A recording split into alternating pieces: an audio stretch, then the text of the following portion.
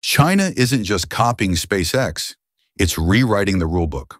While Musk's ocean platforms sit idle, Chinese rockets are now blasting off from the sea itself, turning ships into mobile launch pads. It's faster, safer, and surprisingly smarter than NASA's or SpaceX's land systems. But is this innovation or quiet preparation for something bigger? Let's dive right in.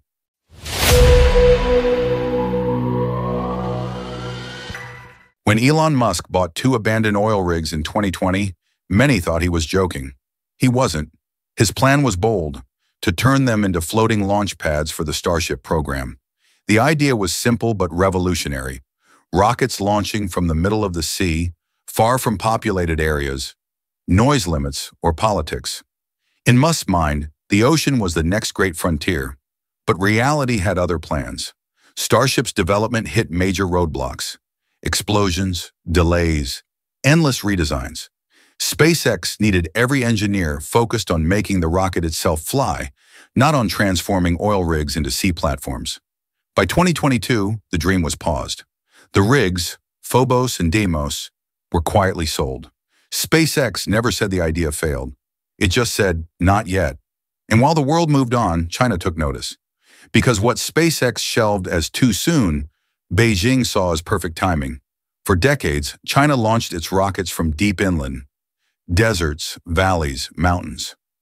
Those sites were built in the Cold War era, chosen not for performance, but for security, safe from foreign threats. But that isolation came at a cost. When boosters fell, they often landed near villages, sometimes releasing toxic fuel. That was unsustainable. So in 2016, China opened Wenchang Spaceport on Hainan Island, its first coastal launch base. It was a turning point, but still limited. Launching from land meant navigating crowded airspace and managing debris risks. The next step was obvious: take the ocean itself. In 2019, China launched a Long March 11H rocket from a barge in the Yellow Sea. No fixed pad, no tower, just the open ocean and flawless execution.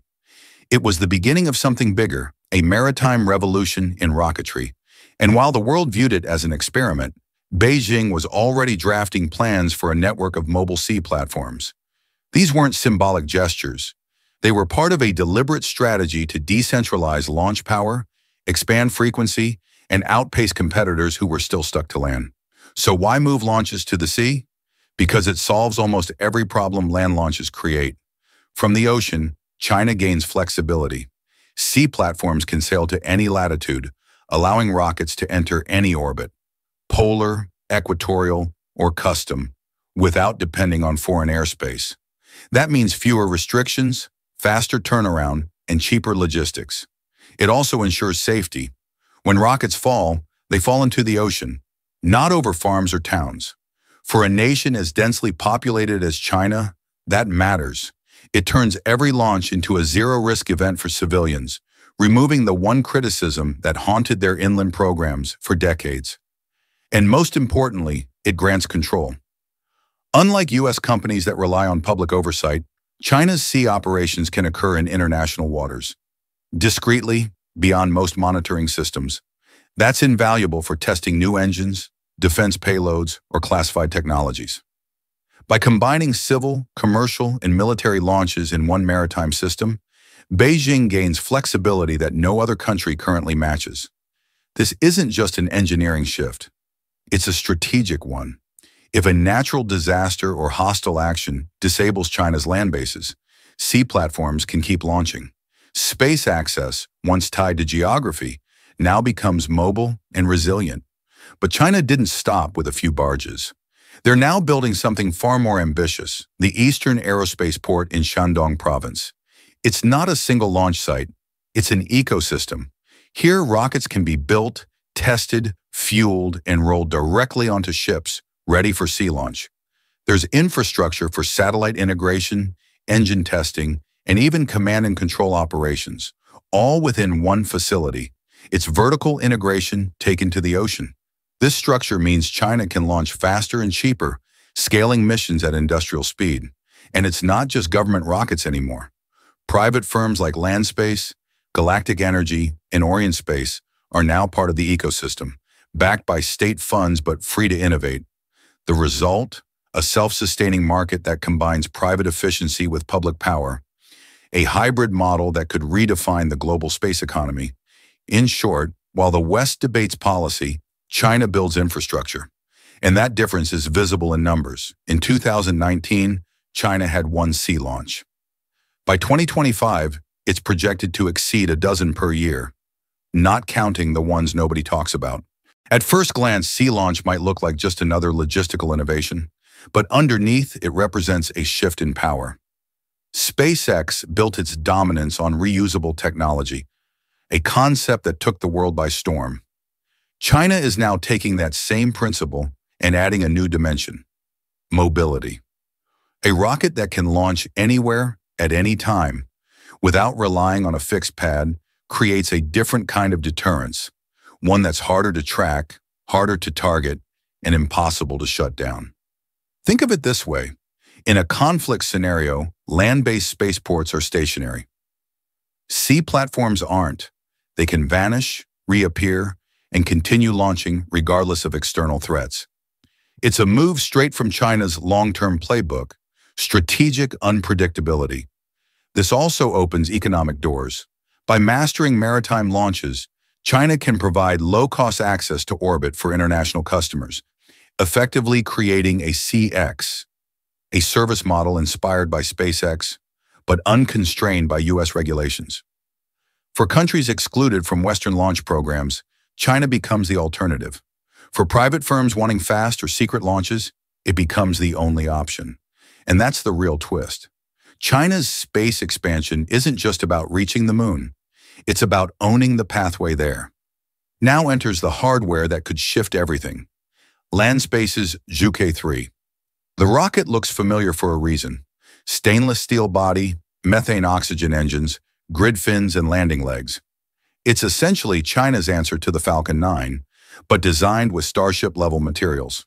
Standing 66 meters tall and weighing over 570 tons, it produces 750 tons of thrust from 9 TQ-12A engines.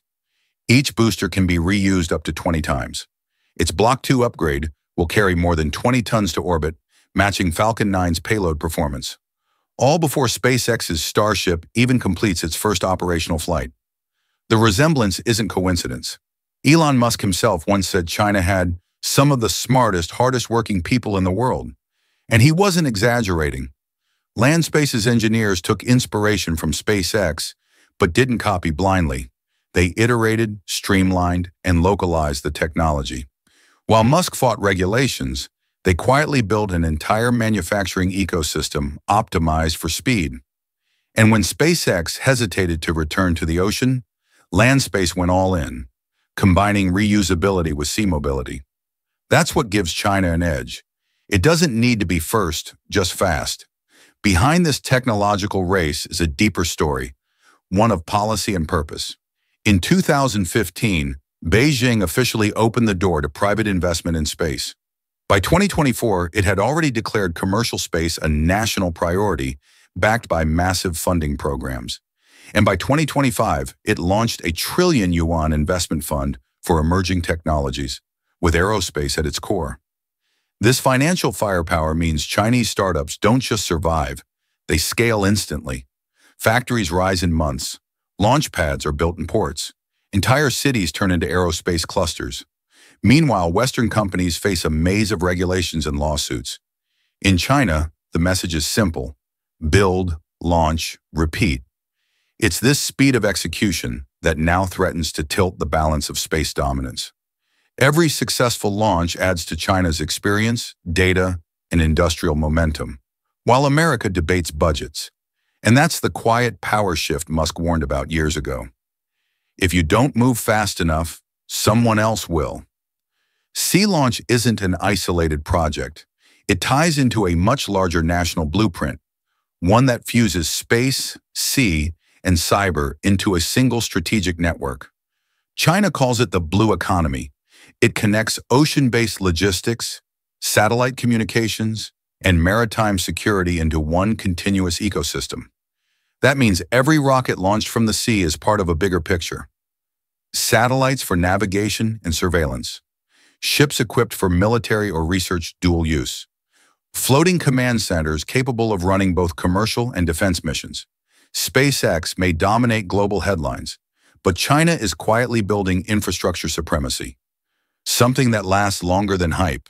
And the more we look, the more it becomes clear. The future of space might not be decided in orbit, but on the waves. Elon Musk and China share the same vision: expand beyond Earth's limits, but their approaches couldn't be more different. Musk bets on innovation and transparency, testing live, learning in public, failing fast. China bets on integration, combining government control with industrial speed and private ingenuity.